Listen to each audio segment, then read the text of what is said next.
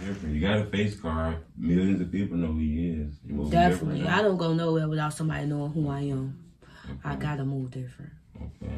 What you got new coming out? I know you got It's the Throw. That's going crazy right now. It's the Throw is going crazy. Whole city in that video. Yes. The whole city. Yes. That's the video. In case people don't know, that just ain't Pretty Liyah. That's the whole city in that video. City. Shout out to my city. We did that.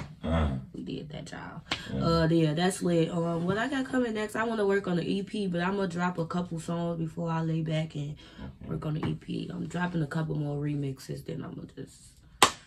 No. Also, you is going to give us the EP. Yeah, I'm going to give y'all an EP for sure. You know how many joints you're going to get on there? We're going to get more than a 4. Somebody gave us a 4-song EP, I can believe. I was going to do 6. Okay, 6. You're gonna give us a little bit more. I'm going to give it a little bit. Okay. I'll do 6. We're going to get some videos with them? Yeah, for sure.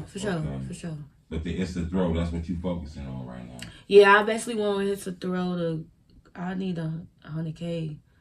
I need that 100K, so I'm promoting that as much as I can.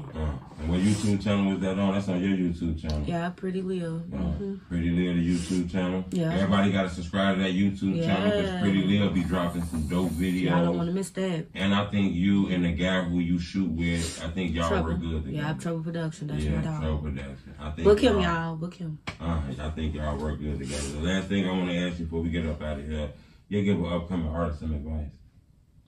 After working hard, Pretty Liyah. We said that before. Yeah, we said that. Everybody know to work hard. You got to work hard regardless. Yeah, that work, but that everybody not going to get the It's the Throw kind of bad if they're working hard. It's some secret sauce, man.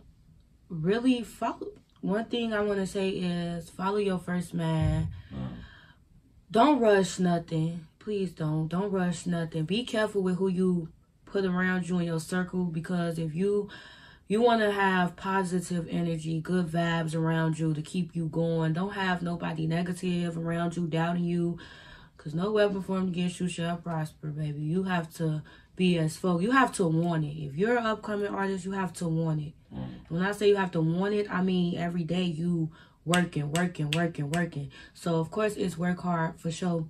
But I would just say focus and keep your circle small. Stay consistent. Engage with your fans, stay in the studio, network, and it's okay to collab and reach out to other artists, get them their props, you know what I'm saying? Go comment some fire emojis under other artists so that they could show that same love back.